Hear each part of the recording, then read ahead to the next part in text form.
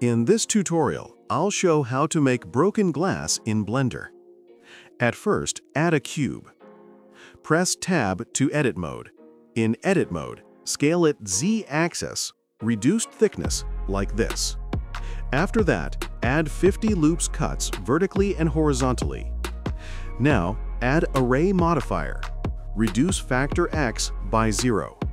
Increase factor Z by 2, and increase count 3, and apply the modifier. Then, rotate our glass X 90 degrees. Go to Edit menu, to Preferences, Add-ons, search Cell Fracture and turn on Cell Fracture. Select the glass and click Object, Quick Effects, then Cell Fracture. Increase the source limit 300. Change Noise to 0.09 and press Random. Then hit OK. Wait and see Cell Fracture is at our glass. Perfect.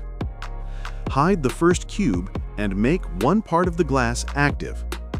Now go to Object, Rigid Body, then add Active. After that, go to Physics, then click Rigid Body. Now, go to Dynamic tab and enable Deactivation. Then right-click and copy to Selected. After that, enable the Start Deactivated.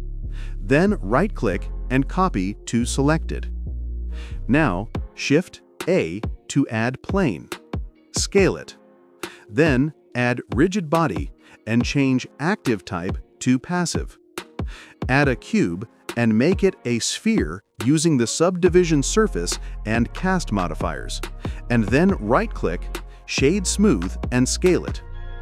After that, sphere move little bit Y-axis, like this. Now, we make a simple movement animation. Make sure first frame is selected and press I to insert keyframe and choose Location.